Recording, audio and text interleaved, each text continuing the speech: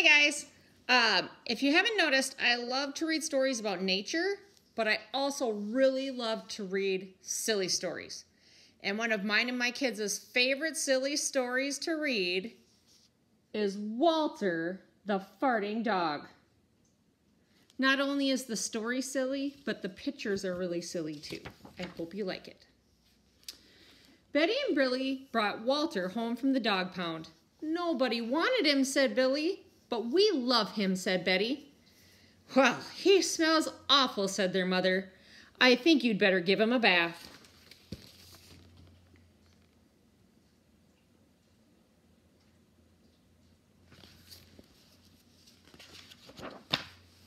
Mother walked in and said, he still smells awful.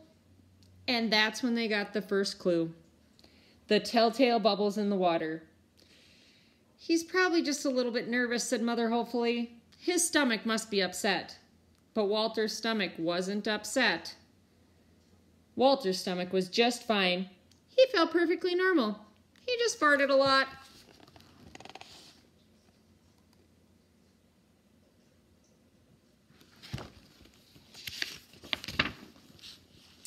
He did it when he bathed. He did it when he played with Betty and Billy. He did it when he walked around the house. He did it in the dining room. He did it in the kitchen. And he did it in his sleep.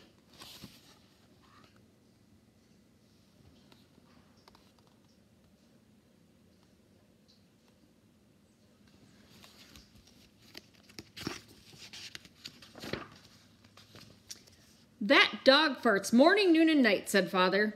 He can't help it, Daddy, said Betty and Billy. They didn't mind Walter's farts. So what if he farts, Billy said to Betty when they were alone in their room with Walter. Betty agreed. Walter agreed too. He sat there, looking innocently around, farting. Take him to the vet, said Father.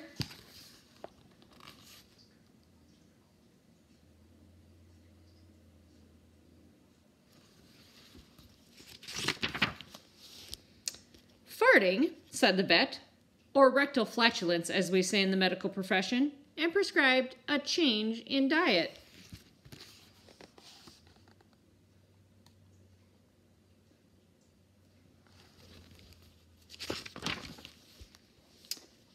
They gave Walter every kind of dog food. He farted.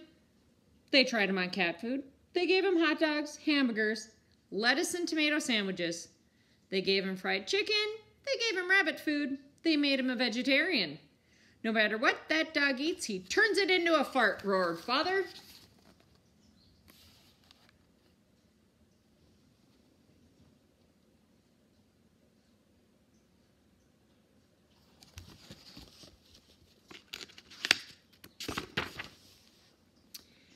Walter got the blame for everybody else's farts too. If Uncle Irv let one slip, he just went and stood near Walter. Then all he had to say was, Walter. And everyone would look at poor Walter.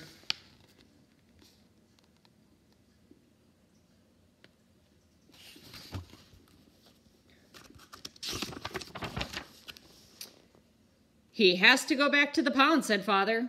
No, Daddy, please, begged Betty and Billy. Don't send Walter away. He goes tomorrow, said Father.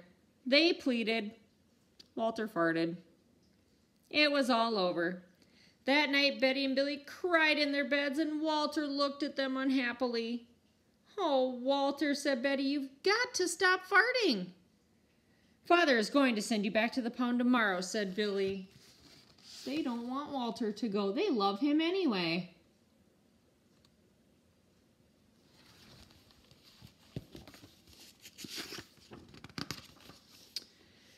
Walter knew how serious the situation was. He would never see Betty and Billy again. He resolved to hold in his farts forever. When Betty and Billy fell asleep, he walked out of the kitchen to see if there was anything around to eat. He managed to open the cupboard door with his nose and found the 25-pound bag of low-fart dog biscuits the vet had prescribed for him, which really made him fart even more. Even though he knew they made him fart more, he couldn't resist. He ate the entire bag. Oh, Walter.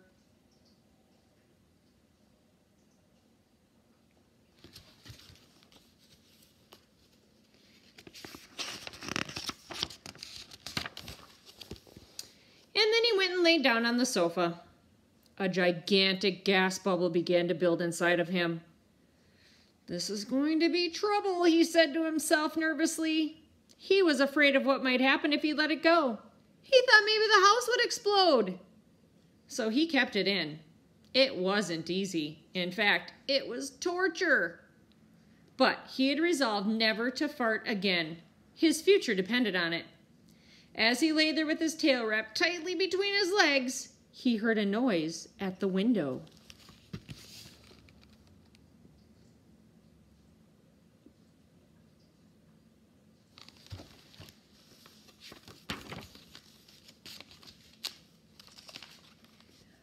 He watched it slowly open. A pair of burglars came through. They dropped silently into the kitchen. "Watch out for the dog," said one of the burglars. "He won't bite," said the other. "He's a wimp." Walter might have bitten them, except he was so filled with gas that he couldn't move. They tied a rag around his snout so he couldn't bark. "Okay," whispered the first burglar. "Let's clear the place out." They took everything they could get their hands on. Walter wanted to stop them, but he was having unbearable gas pains. He rolled on his back and waved his paws in the air. He gnashed his teeth. "We've got it all," said the second burglar. "Let's go." And there's the burglars. And you can see, we've read this book so many times, this page has a big rip in it.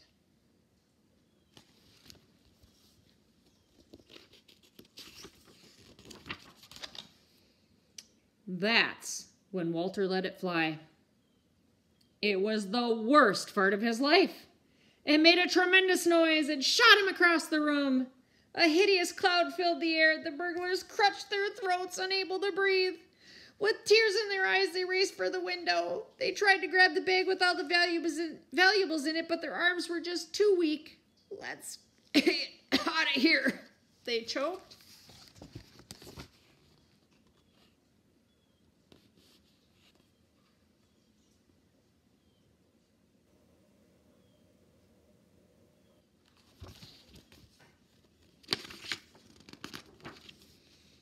They jumped out the window and ran up the block, choking and gasping for air. Still blinded by Walter's attack, they stepped into the headlights of an approaching police car. "Hold it right there," said the policeman.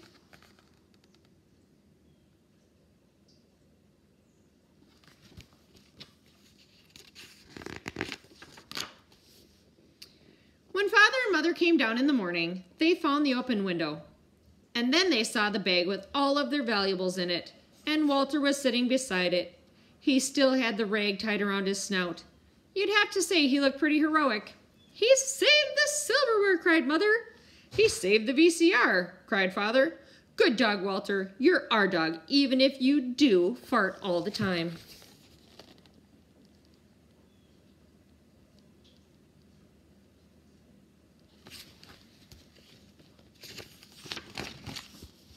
And so the family learned to live with Walter, the hero dog.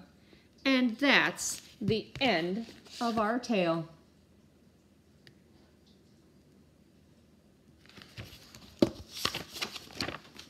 And the last page says Walter's Wonder Park, 100% natural gas powered. Ha ha. Another fun thing that we like about this book, and when we get to be in person again, we can look at it more. But on every page, there's a spider. So as you read the book, you can look at the pictures and try and find that spider. He's in a different position every time on every page. So that's kind of a fun thing. So that's Walter the Farting Dog. It's a whole series of books. So we'll do more with Walter the Farting Dog. He's a pretty funny character. So till next time, guys, I hope you enjoyed the book. We'll see you again soon.